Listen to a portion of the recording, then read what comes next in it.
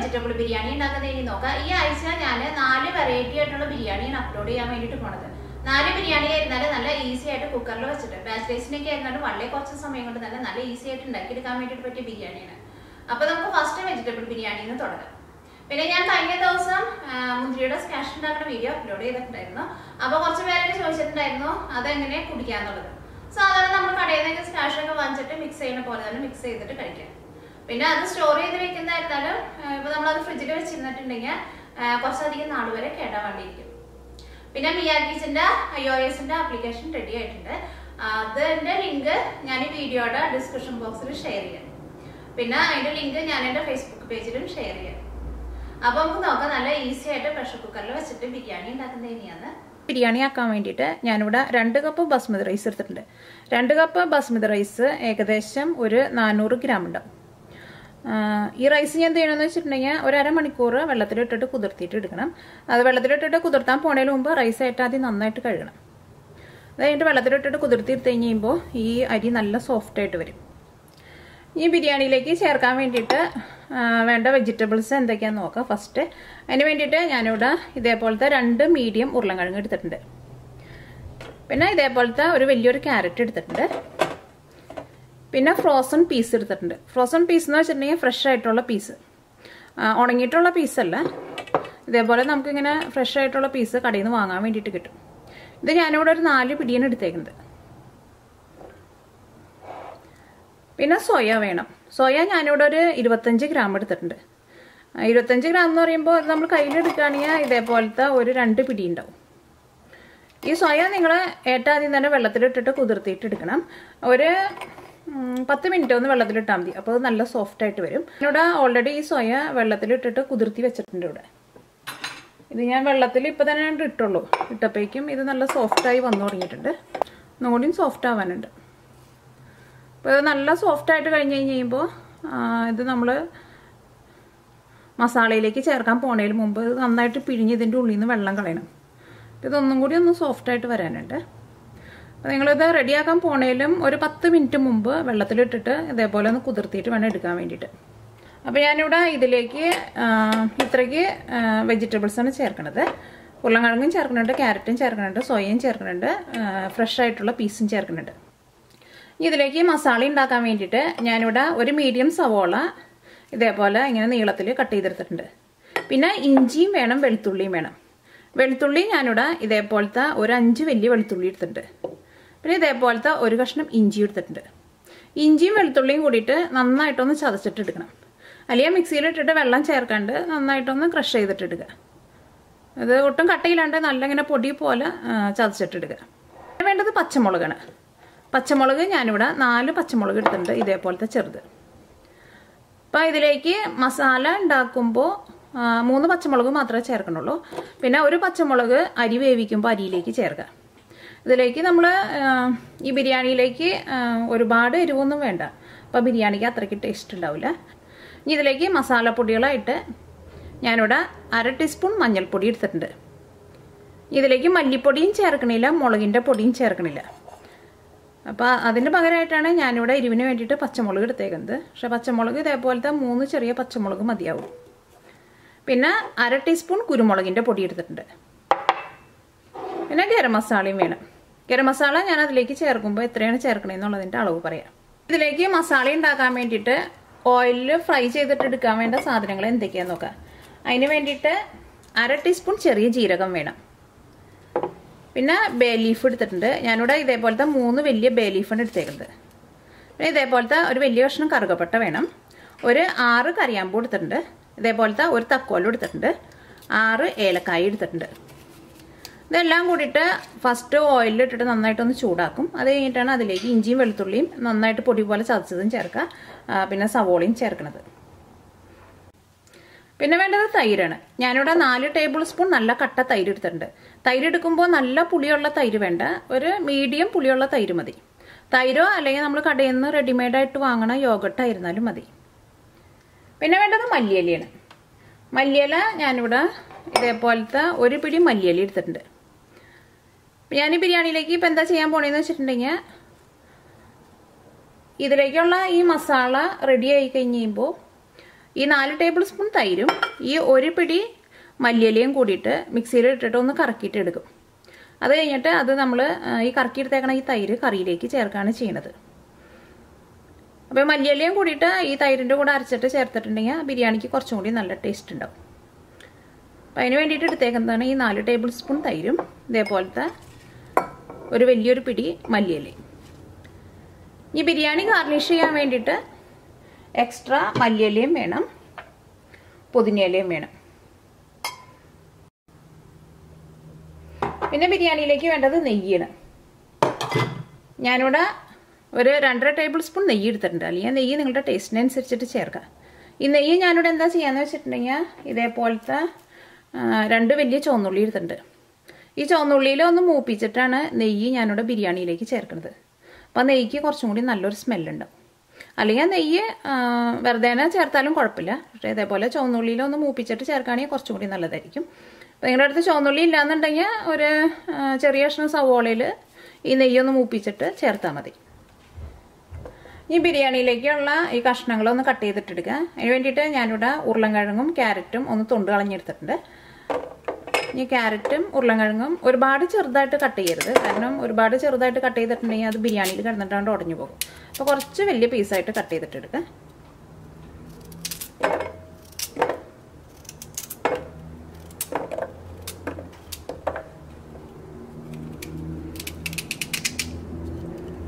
ഇങ്ങനെ വലിയ പീസൊക്കെ ആണെന്നുണ്ടെങ്കിൽ ഇതേപോലെ ഇങ്ങനെ 4ആയിട്ട് ഇങ്ങനെ കട്ട് ചെയ്യാം. എന്നിട്ട് ഇതേപോലെ കട്ട് ചെയ്തിട്ടെടുക്കുക.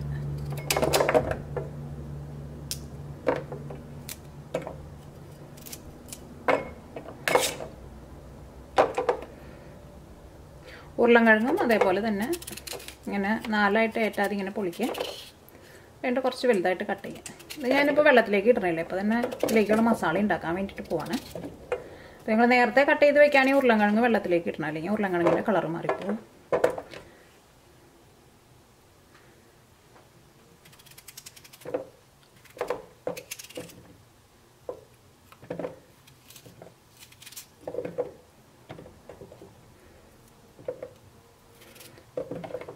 ഇതേപോലെ തന്നെ കുറച്ച് വലുതായിട്ട് കട്ട് ചെയ്തിട്ടെടുക്കുക. ഈ പച്ചമുളക്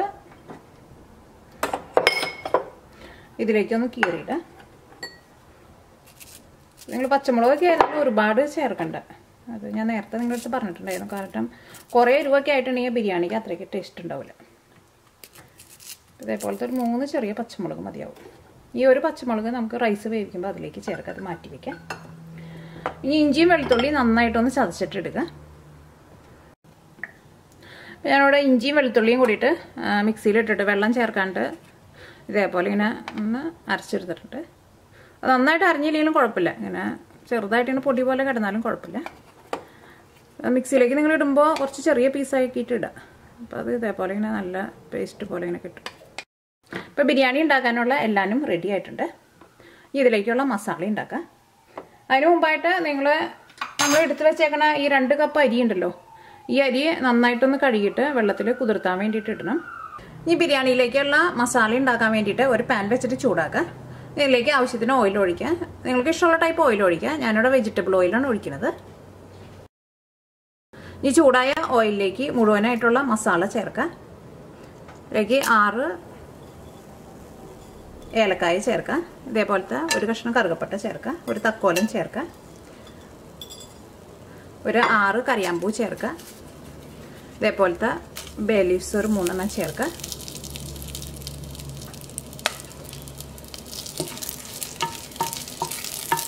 ഇതിലേക്ക് ചെറിയ ജീരകവും ചേർക്കണം. 1/2 ടേബിൾ സ്പൂൺ ചെറിയ ജീരകവും ചേർക്കുക. ജീരകം ഏറ്റവും ലാസ്റ്റ് ചേർത്താൽ മതി, അല്ലെങ്കിൽ അത് പെട്ടെന്ന് കരിഞ്ഞു പോകും. എല്ലാ മസാലയും ഇട്ടിട്ട് ഒന്ന് നന്നായിട്ടൊന്ന് ചൂടായി കഴിഞ്ഞിട്ട് മാത്രം ചെറിയ ജീരകം ചേർത്താൽ മതി, അല്ലെങ്കിൽ ചെറിയ ജീരകം കരിഞ്ഞു പോകും. ചെറിയ ജീരകം ചേർത്ത വഴിക്ക് വേണമെന്നുണ്ടെങ്കിൽ നിങ്ങൾക്ക് തീ നന്നായിട്ടൊന്ന് കുറച്ച് വയ്ക്കാം. ചെറിയ ജീരകവും ഇതിനകത്ത് കിടന്നിട്ട് നന്നായിട്ട് മുരിഞ്ഞിട്ടുണ്ട്. ബാക്കിയുള്ള എല്ലാ മസാലകളും ഇതിനകത്ത് കിടന്നിട്ട് നന്നായിട്ടൊന്ന് ചൂടായിട്ടുണ്ട്. എല്ലാ മസാലയും നന്നായിട്ടൊന്ന് ചൂടായാൽ മതി. ചെറിയ ജീരകം കരിഞ്ഞു പോരുത്, അത് നിങ്ങൾ പ്രത്യേകം ശ്രദ്ധിക്കണം. ഇതിലേക്ക് സവോളയും പച്ചമുളകും ചേർക്കാം. ഈ തീ നന്നായിട്ട് കൂട്ടി വയ്ക്കാം. ജീരകം കരിഞ്ഞു പോയിട്ടുണ്ടെങ്കിൽ ബിരിയാണിയുടെ ടേസ്റ്റിന് നല്ല വ്യത്യാസം വരും.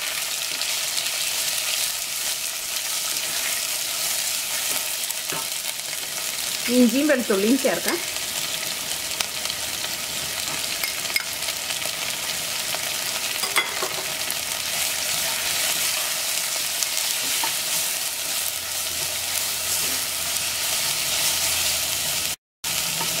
ഈ സവോളയ്ക്ക് മൊരിഞ്ഞിട്ട് നല്ലൊരു ഗോൾഡൻ കളറാവണം. അപ്പോൾ അതനുസരിച്ചിട്ടുള്ള ഓയിൽ നിങ്ങൾ ചേർത്ത് കൊടുക്കണം. എന്നാൽ മാത്രമേ സവോളയ്ക്ക് മൊരിഞ്ഞിട്ട് നല്ലൊരു ഗോൾഡൻ കളറാവുള്ളൂ.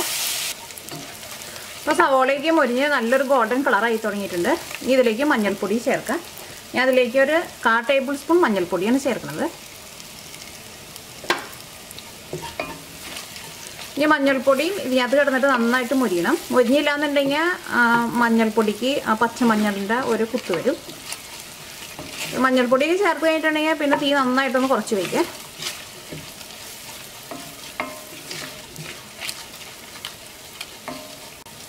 ഇതിലേക്ക് കുരുമുളകിൻ്റെ പൊടി ചേർക്കാം.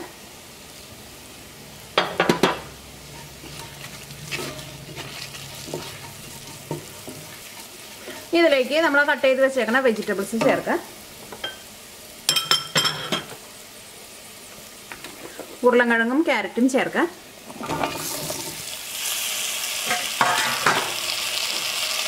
ഫ്രഷ് പീസ് ചേർക്കാം. വെള്ളത്തിലിട്ടിട്ട് കുതിർത്തിരുത്തേക്കണ സോയ ചേർക്കാം. ഈ സോയൊക്കെ ആണെന്നുണ്ടെങ്കിൽ ഒന്ന് 2ആയിട്ട് കട്ട് ചെയ്തിട്ട് ചേർക്കാം. ഞാനിവിടെ കട്ട് ചെയ്യാണ്ടാണ് ചേർത്തത്. ഇതിലേക്ക് ആവശ്യത്തിന് ഉപ്പ് ചേർക്കാം. ഇതേപോലെ ഇങ്ങനെ ഈ വെജിറ്റബിൾസൊക്കെ ചേർക്കുമ്പോൾ തീ നന്നായിട്ട് കുറച്ച് വയ്ക്കാം.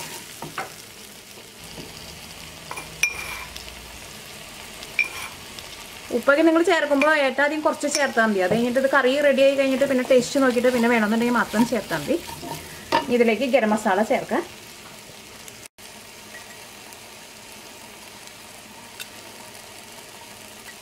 ഞാനിവിടെ ടീസ്പൂണിലാണ് ചേർക്കുന്നത്, ടേബിൾ സ്പൂണിലല്ല ചേർക്കുന്നത്.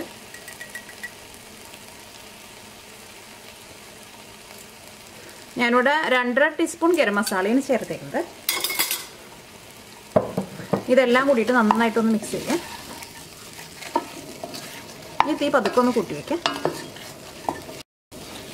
ഇതിലേക്ക് ഒരു 1/2 ഗ്ലാസ് വെള്ളം ചേർക്കാം. ഒരുപാട് വെള്ളം ചേർക്കണ്ട, കാരണം ഈ വെജിറ്റബിൾസ് ഈ മസാലയിൽ ഇട്ടിട്ട് നമുക്കൊരു 3/4 ഭാഗം, ഒരു 75% മാത്രം വേവിച്ചാൽ മതി. ബാക്കിയുള്ളത് നമുക്ക് റൈസിൻ്റെ കൂടെ ഇട്ടിട്ട് വേവിക്കാം. ഒരുപാട് വെള്ളമൊക്കെ ചേർത്തിട്ടുണ്ടെങ്കിൽ ഇതാകെ വെന്തങ്ങോട്ട് കുഴഞ്ഞു പോകും. ഞാൻ ഇതേപോലത്തെ ഒരു ചില്ലിൻ്റെ ഗ്ലാസ്സിൽ ഒരു 1/2 ഗ്ലാസ് വെള്ളമാണ് ചേർക്കുന്നത്. ഈ തീ നന്നായിട്ട് കൂട്ടി വയ്ക്കുക.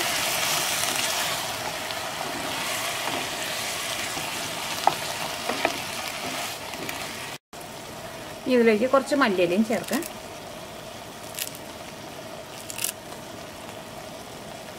ഇനി മൂടി വെച്ചിട്ട് ഈ കറി വേവിക്കുക. ഇടയ്ക്കൊന്ന് ഇളക്കിയിട്ട് കൊടുക്കണം. ഇതിലേക്ക് നമ്മൾ ഒഴിച്ചേക്കണം ആ വെള്ളമൊക്കെ നന്നായിട്ടൊന്ന് തിളച്ച്, ആ കറിയുടെ ചാറൊക്കെ നന്നായിട്ടൊന്ന് തിളച്ച് കഴിഞ്ഞിട്ട് മാത്രം തീ പതുക്കൊന്ന് കുറച്ച് വെച്ചാൽ മതി. കറിയുടെ ഗ്രേവി ചെറുതായിട്ട് തിളച്ച് തുടങ്ങിയിട്ടുണ്ട്. നന്നായിട്ടൊന്ന് തിളക്കട്ടെ. ഒരു മൂടി വയ്ക്കാം. ഈ കറി റെഡി ആകുമ്പോഴേക്കും നമ്മൾ എടുത്ത് വെച്ചേക്കുന്ന 4 ടേബിൾ സ്പൂൺ തൈരും പിന്നെ മല്ലിയിലയും കൂടിയിട്ട് മിക്സിയിലിട്ടിട്ട് ഒന്ന് കറക്കിയിട്ടെടുക്കുക. ഈ കറി ഇടയ്ക്ക് ഒന്ന് ഇളക്കിയിട്ട് കൊടുക്കണം. ഈ കറിയിലെ കഷ്ണങ്ങളൊക്കെ ഒരു പകുതി വേവായിട്ടുണ്ട്. ഇതിലേക്ക് ആ മല്ലിയിലയും തൈരും കൂടിയിട്ട് അരച്ച് വെച്ചേക്കുന്നത് ചേർക്കാം. ആ മല്ലിയില നിങ്ങൾ ചേർക്കുമ്പോൾ ഒരുപാട് ചേർക്കരുത്. ഞാൻ നിങ്ങൾ നേരത്തെ കാണിച്ചു തന്നില്ല എന്തോരാന്ന്, അത്രയ്ക്ക് മാത്രം ചേർത്താൽ മതി. ഇനി ഒരു മീഡിയം ഫ്ലെയിമിൽ വെച്ചിട്ട് മൂടി വയ്ക്കാം. ഈ കഷ്ണങ്ങൾ ഒരു 3/4 ഭാഗം വേവണം.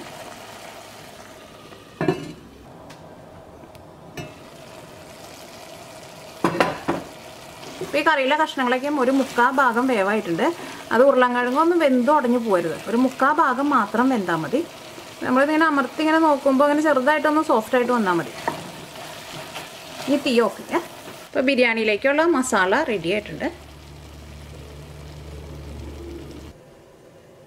ഈ ബിരിയാണിയിലേക്കുള്ള സവോളയും പിന്നെ കാഷ്നട്ടും ഈന്തപ്പഴവും വറുത്തിട്ട് എടുക്കാൻ വേണ്ടിയിട്ട് ഒരു പാൻ വെച്ചിട്ട് ചൂടാക്കാം. ഇതിലേക്ക് ആവശ്യത്തിന് ഓയിൽ ഒഴിക്കാം. ഓയിൽ നന്നായിട്ട് ചൂടായിട്ടുണ്ട്. ഇതിലേക്ക് വറുത്തെടുക്കാനുള്ള സവോള ചേർക്കാം. അപ്പോൾ സവോള മുരിഞ്ഞ് നല്ലൊരു ഗോൾഡൻ കളറായി തുടങ്ങിയിട്ടുണ്ട്. ഇതിലേക്ക് ഒരു 2 നുള്ളു മഞ്ഞൾപ്പൊടി ചേർക്കാം. അപ്പോൾ സവോള ഇങ്ങനെ വറുത്തെടുക്കുന്നതിന് നല്ലൊരു സ്മെല്ലുണ്ടാവും, നല്ലൊരു കളറും കിട്ടും.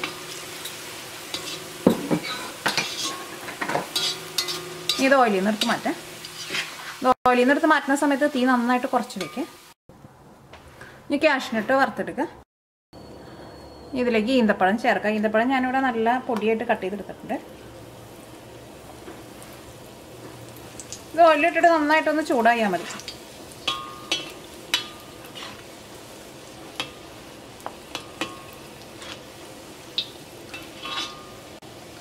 ഈന്തപ്പഴവും ഓയിലിൽ നിന്ന് എടുത്ത് മാറ്റാം. കുറേ നേരമായിട്ട് ഓയിലിട്ടിട്ട് ഇങ്ങനെ മൊരിച്ചിട്ട് എടുക്കണ്ട. അപ്പോൾ അത് ഭയങ്കര ഹാർഡായി പോകും. ഇനി തീ ഓഫ് ചെയ്യാം. ഇനി നെയ്യും പിന്നെ നമ്മൾ നേരത്തെ തന്നെ 2 വലിയ ചുവന്നുള്ളി എടുത്ത് വെച്ചിട്ടുണ്ടായില്ലേ, ആ ചുവന്നുള്ളിയും കൂടിയിട്ട് ഒന്ന് മൂപ്പിച്ചിട്ട് എടുക്കുക. അതിന് വേണ്ടിയിട്ട് ചെറിയൊരു പാൻ വെച്ചിട്ട് ചൂടാക്കുക. ഇതിലേക്ക് ഒരു 2 ടേബിൾ സ്പൂൺ നെയ്യ് ചേർക്കുക.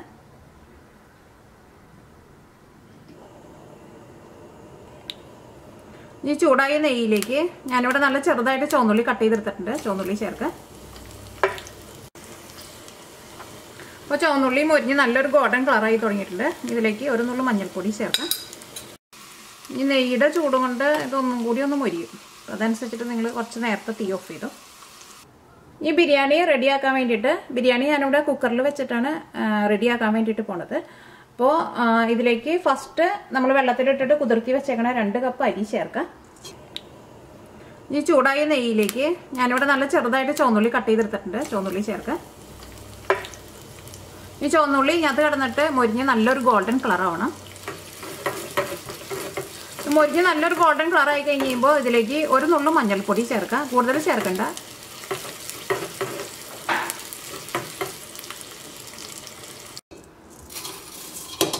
ഇതിലേക്ക് വെള്ളം ചേർക്കണം. അത് 1 കപ്പ് അരിക്ക് 1.25 കപ്പ് വെള്ളം വെച്ചിട്ടാണ് ചേർക്കേണ്ടത്. നമ്മളിപ്പോൾ ഇവിടെ 2 കപ്പ് അരി എടുത്ത് കഴിഞ്ഞപ്പോൾ 2.5 കപ്പ് വെള്ളം ചേർക്കാം. ഒരു പച്ചമുളക് നേരത്തെ എടുത്ത് വെച്ചിട്ടുണ്ടായിരുന്നില്ലേ, അത് ഇങ്ങനെ ഒന്ന് കീറിയിട്ട് ഇതിലേക്ക് കുറച്ച് മല്ലിയിലയും പുതിനയിലയും ചേർക്കാം. ഈ റൈസിലേക്ക് ആവശ്യത്തിന് ഉപ്പ് ചേർക്കാം.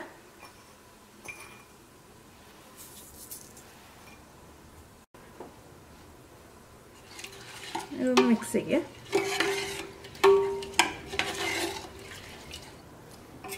ഇതിലേക്ക് നമ്മൾ ആ ചുവന്നുള്ളിയിൽ മൂപ്പിച്ച് വെച്ചേക്കുന്ന നെയ്യ് ഉണ്ടല്ലോ, ആ നെയ്യ് ചേർക്കാം.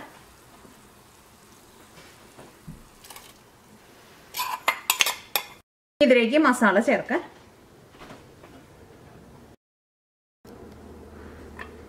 ഇനി കുക്കർ അടയ്ക്കുക. അപ്പം ഞാനിവിടെ കുക്കർ അടപ്പത്ത് വെച്ചിട്ടുണ്ട്.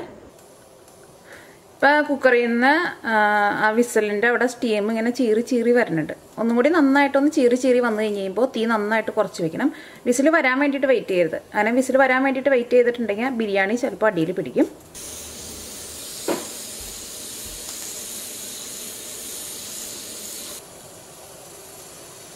അപ്പോൾ നന്നായിട്ട് ചീറി ചീറി വരുന്നുണ്ട്. ഈ തീ നന്നായിട്ട് കുറച്ച് വയ്ക്കുക.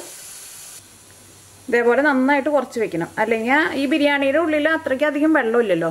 അപ്പം അതുകൊണ്ട് തന്നെ ചിലപ്പോൾ ഇതിങ്ങനെ വിസിൽ വരും. നമ്മൾ തീ നന്നായിട്ട് കൂട്ടി വെച്ചിട്ടുണ്ടെങ്കിൽ വിസിൽ വരും. പക്ഷേ അങ്ങനെ വിസിൽ വന്നിട്ടുണ്ടെങ്കിൽ ചിലപ്പോൾ ബിരിയാണി ചിലപ്പോൾ അടിയിൽ പിടിക്കും. അപ്പം ഞാൻ ഇതിനു മുമ്പ് മത്തി ബിരിയാണി ഉണ്ടാക്കിയിട്ടുണ്ടായിരുന്നു. അപ്പോൾ ആ മത്തി ബിരിയാണി ഉണ്ടാക്കിയപ്പോൾ ഈ സെയിം റൈസും സെയിം വെള്ളത്തിൻ്റെ അളവ് തന്നെയാണ് ചേർത്തിട്ടുണ്ടായിരുന്നത്. 2 കപ്പ് റൈസിന് 2.5 കപ്പ് വെള്ളമാണ് ചേർത്തിട്ടുണ്ടായിരുന്നത്. പക്ഷേ ആ ബിരിയാണി ഉണ്ടാക്കിയപ്പോൾ 2 വിസിൽ അടിച്ചിട്ടുണ്ടായിരുന്നു. പക്ഷെ ആ ബിരിയാണിയിൽ നമ്മൾ നെയ്യൊന്നും ചേർത്തിട്ടുണ്ടായിരുന്നില്ല. അപ്പം അതുകൊണ്ട് തന്നെ അങ്ങനെ 2 വിസിൽ വന്നാലും ആ ബിരിയാണി ഒട്ടും അടിയിൽ പിടിക്കില്ല. പക്ഷേ ഈ ബിരിയാണിയിൽ നമ്മൾ നെയ്യൊക്കെ ചേർത്തേക്കുന്നത് കൊണ്ട് തന്നെ വിസിൽ വരാൻ വേണ്ടിയിട്ട് വെയിറ്റ് ചെയ്യേണ്ട. വിസിൽ വന്നിട്ടുണ്ടെങ്കിൽ ചിലപ്പോൾ ബിരിയാണി അടിയിൽ പിടിക്കും. അപ്പോൾ ഇങ്ങനെ നന്നായിട്ട് ഇങ്ങനെ ചീറി ചീറി വന്നു കഴിഞ്ഞ് കഴിയുമ്പോൾ പിന്നെ തീ നന്നായിട്ട് കുറച്ചിട്ട് ഇതേപോലെ ഇങ്ങനെ ലോ ഫ്ലെയിമിൽ വെക്കാം. ഇങ്ങനെ ലോ ഫ്ലെയിമിൽ ഒരു 15 മിനിറ്റ് വെക്കാം. അത് കഴിഞ്ഞിട്ട് തീ ഓഫ് ചെയ്യുക. ഇപ്പോൾ കുക്കറിൻ്റെ ഉള്ളിൽ നിന്ന് ആവി മുഴുവനും പോയിട്ടുണ്ട്. അപ്പോൾ ആവി പോയി കഴിഞ്ഞ് കഴിഞ്ഞിട്ട് ഞാനിവിടെ ഒരു 10 മിനിറ്റും കൂടിയും ഇതൊന്ന് റെസ്റ്റ് ചെയ്യാൻ വേണ്ടിയിട്ട് വെച്ചിട്ടുണ്ടായിരുന്നു. ഇനി കുക്കർ തുറക്കുക.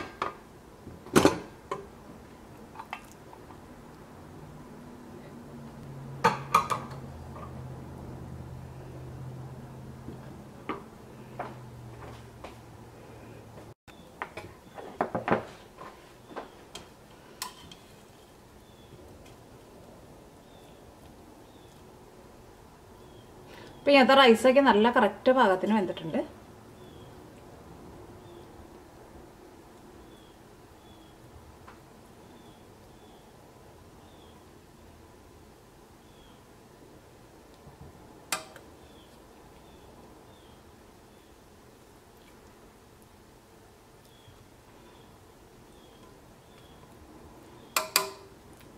ഇത് നമുക്കൊരു സെർവിങ് പ്ലേറ്റിലേക്ക് പകർത്താം.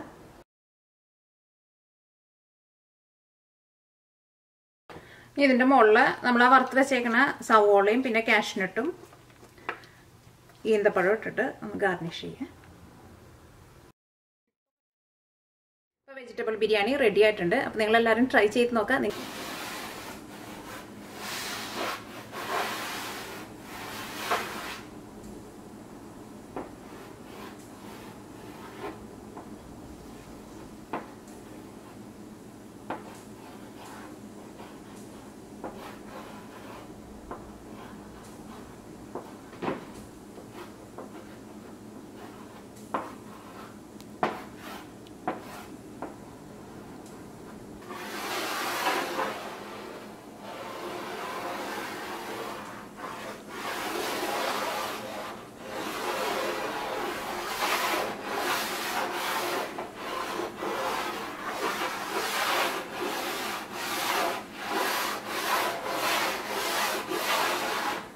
എന്താ എഴുതി വെച്ചാണേ നീ? മിയ സ്പെഷ്യൽ എന്നിട്ട് എന്ത് ബിരിയാണി? എങ്ങോട്ട് നോക്കിക്കേ മോളെ, നോക്കട്ടെ അമ്മ.